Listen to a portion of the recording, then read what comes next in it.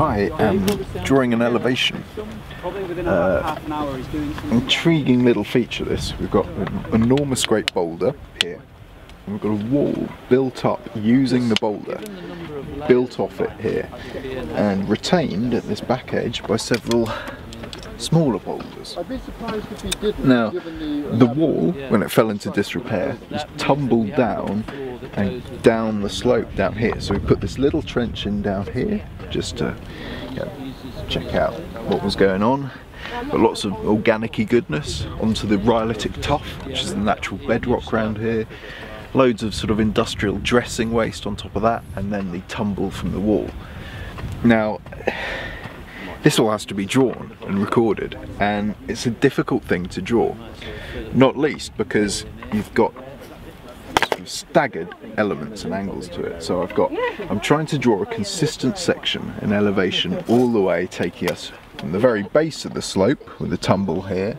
This is all sort of remnants of the wall up here that tumbled down the slope after the wall fell into disrepair.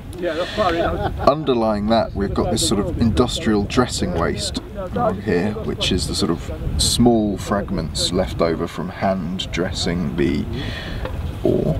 And underlying that, we've got a thin lens of redeposited natural, and then a big layer of sort of degraded sapric peat onto this solid bedrock, which is rhyolitic tuff. And at the moment I'm just trying to tie together, in drawing terms, this tumble with this remnants of the standing wall, and try and give some idea in the drawing without going into too much detail of how these deposits have formed.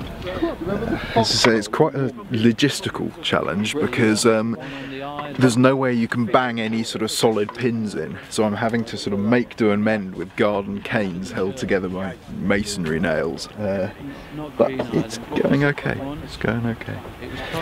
And once I've done all this, I have to plan it from above, which I could really use a helicopter, or at very least a very tall ladder. But I have to make do and mend, improvise.